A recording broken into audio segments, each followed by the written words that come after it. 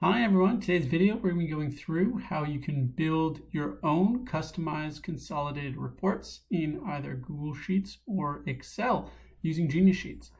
So first on our website, what we've done is we've added an ability to, so you see we've got multiple QuickBooks entities connected here. We've added a little trigger that lets you add a nickname. It's just a 4-digit nickname you can add to any company.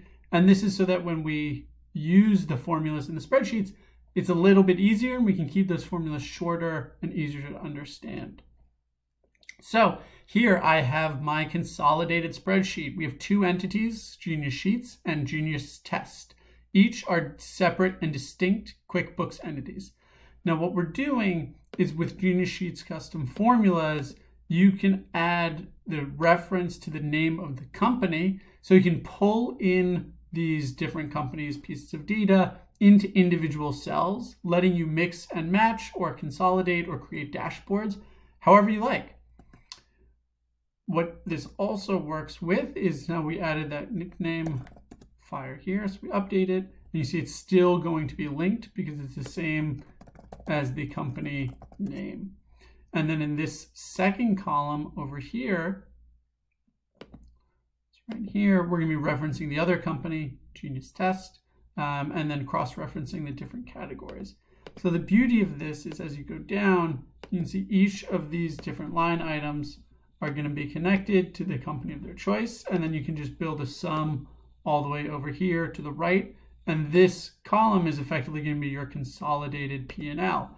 Now you can move it to other tabs, you can move it to other sheets, and it's still going to be linked to this different data. And each month, as the data comes in, 12/1/2021, that'll update. Now, the benefit of this, what you can start doing is you can have a consolidated P&L for one company, Genius Sheets up here going across, and then on the same tab or a different tab, you can have a consolidated workbook of the same thing, of this Genius Test company going across.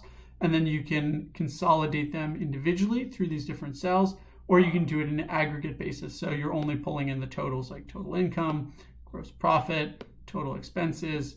That'll make it a little bit easier to link, but you can do it either way.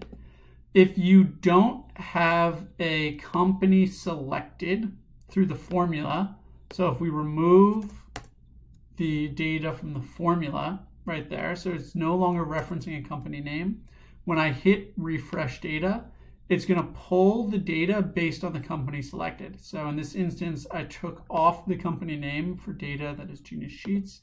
If I now switch this to the other company, I do refresh data, it's now going to come back 0 because it's saying, okay, what is the Cones of Dunshire balance for this Genius Test company, which is 0.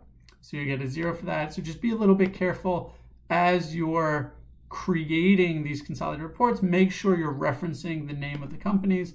As long as you reference the name or the nickname, it doesn't matter what company you have selected over here on the right. When you hit refresh data, it's automatically going to sync to your QuickBooks entity. So if you have any questions on how to do that, how to build these consolidated reports, let us know. We're always available. We just rolled out this feature, and so we'll be rolling more out soon. Thanks. Bye.